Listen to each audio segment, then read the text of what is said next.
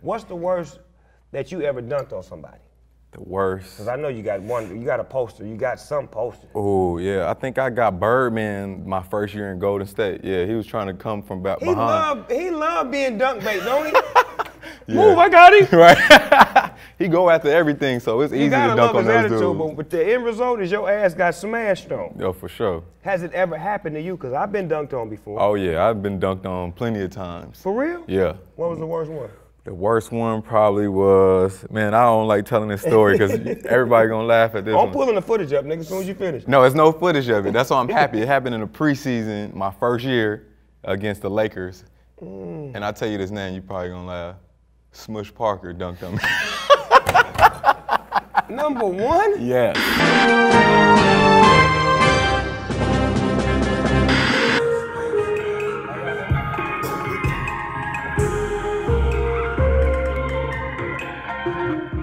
Okay, let's fire it up around this mug one time. If you don't know, you won't know. You inside the show where we do the most on the coast. And here's a toast to the boogie. I'm your host, Finding Nemo, aka Nemo Host, and you inside the GGN News Network. And today on my show, I got a real special guest of mine. Yeah, I'm talking about NBA baller, Mr. Dorrell Wright in the house. Sorry. At D Wright Way 1. That's what you at? Yeah, that's me on Twitter right there. Get your following up, huh? Yes, sir. How many followers you got right now? I think I'm like at 102,000. Oh, we got to get you to 500,000, nephew. That's unacceptable. We got to get you up to 500. I got your back. We need 500,000 people to follow my nephew right here because he goes bodyguard hard. If you don't know, he came straight out of high school to the Miami Heat in 2004. Then he won a championship in 2006.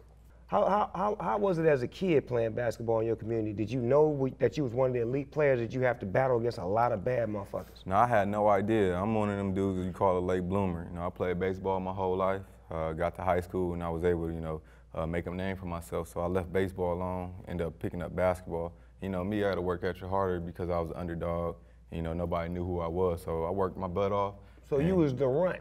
Yeah. Like I was. Yep. You know, You know, nigga didn't want to give me nothing to eat. I had to just take whatever they gave me when I made the most of it. Right. So you was one of the last players to come out of high school. Yeah, I think I'm like the second, like, I think you may be the last motherfucker to come out because that other nigga ain't playing no more. So we gonna keep it 100. If your ass ain't in the league, nigga, you don't even matter no more. Right. No but doubt. They stopped that, right? They stopped that like maybe a year after you and said that you have to go to college for at least a year or go overseas or something. What was the requirement? Do you know? You got to be 1 year removed out of high school or 19. That's the only way you can qualify to get drafted now. Oh, your age? Yeah. Okay, so the guys that go to prep school don't have no problem because a lot of those guys are old. Well, no, those dudes that's still considered high school now. So they still got to be, they got to be 1 year removed out of high school. Oh, so you got to be out of high school for at least a whole year? Yep, or 19 years old. What about your three-point shooting? Did you pick it up in high school? Did you pick it up in college? I mean, when you first came in the league, where did that come? I was more of like an athletic player. Then 1 year in Miami, I got hurt. I had tore my knee up. So, you know, when you get hurt, man, you got to find another way to be effective out there on the court. So, you know, I had the opportunity, you know, get a lot of good work in, you know, as far as my shot. And now, you know, I'm considered more of a three-point shooter now. Yeah, you is. You set the Warrior record for most three-pointers in 2011 and most three-point field goal attempts. Yeah. Is that still around or just Steph Curry? Oh, no, Steph Curry demolished that. Because I'm like, that nigga right there. Yeah, he demolished that. Good.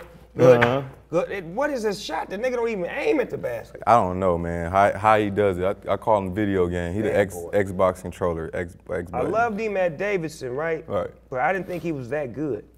But when I see him in the NBA, he bad. What do you listen to before the games? Because Meta World Peace said he listened to rap. Now, he can't listen to rap. He listened to like music from the 1920s because he said rap get him a lot of technical fouls and getting pumped up. So what do you listen to before you play? I don't get that hype. I get hype, but you know, I'm real West Coast. I like, you know, Problems, YG. Who else I listen to? Wiz. I like Wiz a lot. Yeah, Wiz go hard. So yeah, I choose different, you know, each game and stuff like that. But there's a lot of West Coast music. Who was your favorite player of all time? Favorite player all time, definitely MJ for sure. Michael Jordan, that's the era you grew up. Did you ever see Magic Johnson play? Nah, I never got a chance to see Magic play. That's what it is. See, that's what's wrong with y'all. Y'all didn't get a chance. Y'all television wasn't tuned in to Ken Cow when Chick Hearn was announcing and Stu Lance. See, this real shit right here, man. These niggas was, if you want to see some real basketball, this nigga Magic, what LeBron doing, Magic did in 1980. The nigga Kareem went down, broke his shit. Magic played center, jumped against Caldwell Jones, played power forward, played point guard, played small forward and shooting guard that game, and scored 42 points, like 18 assists, blah, and won the championship. Wow. That's basketball. Yeah. Fresh out of college. Just first year. Just beat Michigan, just beat Larry Bird and them in the woo-wop, get drafted by the Lakers, go to the championship and win it his first year in Philadelphia against Dr. J and them. That's tough.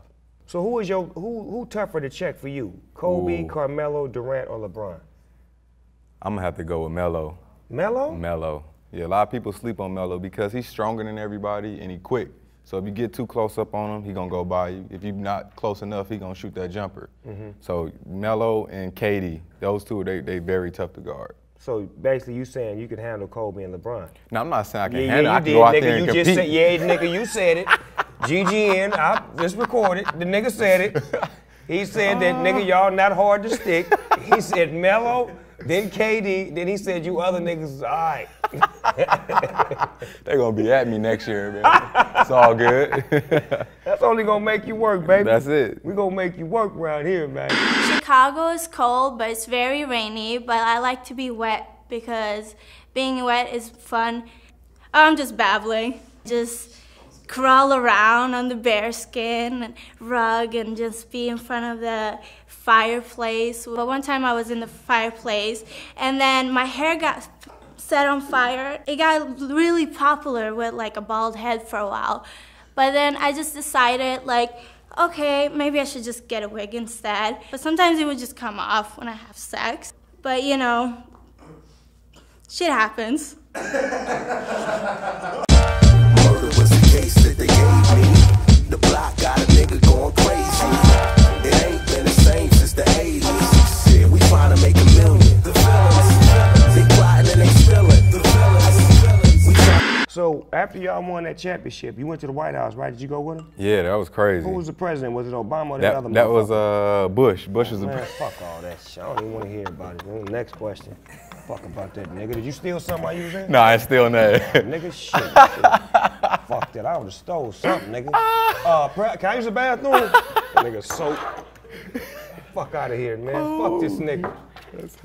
You take a nigga like me next time once you D-right, I'll show you how to do it, nigga. For sure, I got you. Would you ever think about coming to LA to play basketball, whether it's the Clippers or the Lakers? Yeah, no doubt. I think, you know, that's how every player want to end their career at some point, or, you know, sometime in their career, you know, coming home, playing for the home team. You know, I grew up being a Laker fan, and, you know, it'd be great, you know, if I had the opportunity to come back to play for one of the teams. You know, I think that'd be a lot of love. You know, the city would be happy, I think, so we'll see. We would love for you to come on back home and, you know, do your thing out here with us.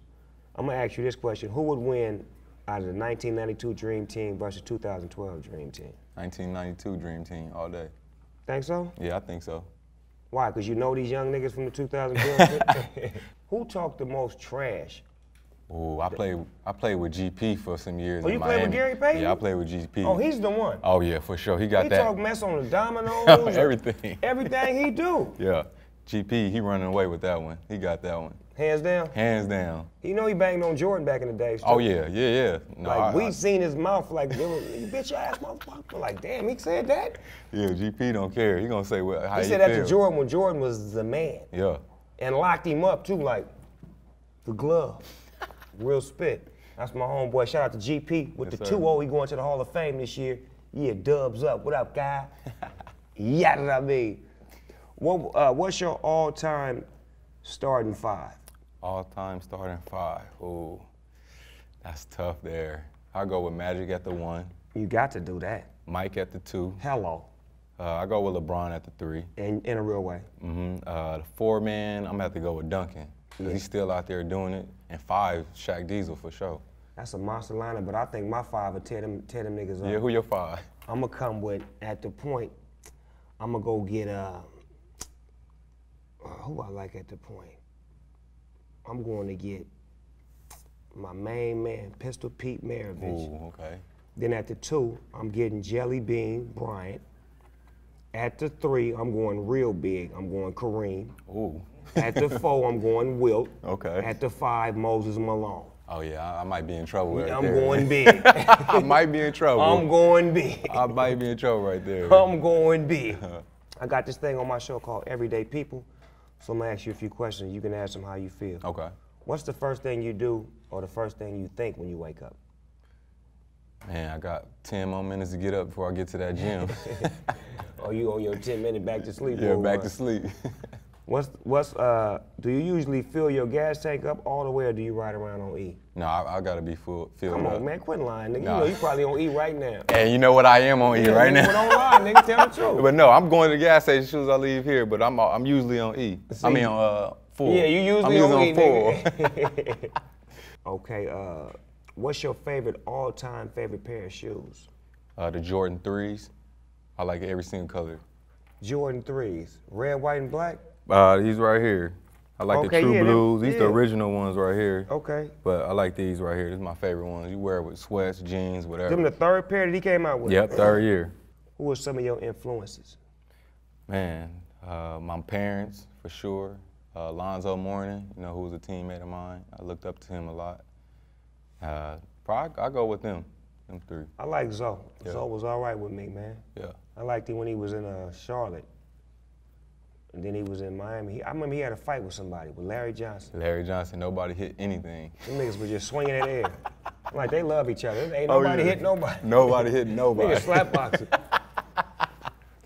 Nigga he ain't ball his fist up. He was swinging like this. Like, that's when you know you ain't trying to hurt a nigga. You swinging like this. I'm like, nigga, ain't nobody gonna do this. Nah. You ain't never had no conflicts on the basketball court. I like that, right? Nah, nothing. Good guy. That's how it's supposed to be. You want your commissioner to love you in his last year, because David Stern, old ass, is out of here. We finna get a new commissioner, so we want to go out with a bag. It is what it is. Commissioner, you fucked off our trade with the Lakers. I gotta say that. I always say that because I mean that. We were supposed to get Chris Paul and get motherfucking Paul Gasol bitch ass out of here.